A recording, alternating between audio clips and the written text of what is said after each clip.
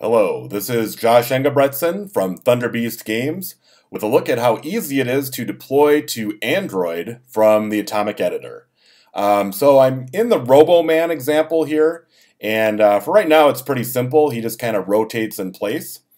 This is the editor preview I've got playing back. If I go ahead over to the build settings, I can see that I do have Android set as my current platform, and there are some Android specific settings like the app name and package. I can also set my SDK path, and if I hit refresh, I can see exactly what APIs I have available. If I go ahead and do a build, I can see that I am building out for Android. And right now, the editor is generating the APK and installing it on device and running it. So there you go. That was directly from the editor. There wasn't any interim steps involved. I can go ahead and make a change here.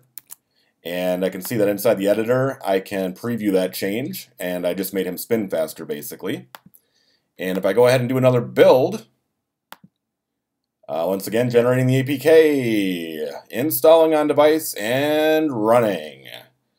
And there you have it. It's running on the Android device now with that change. So very, very quick iterations, even when you're going out to device.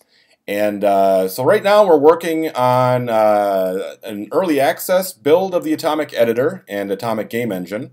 This will be available around GDC, so stay tuned for that. Until then, this is Josh Engebretson from Thunderbeast Games with the Atomic Editor and Android deployment.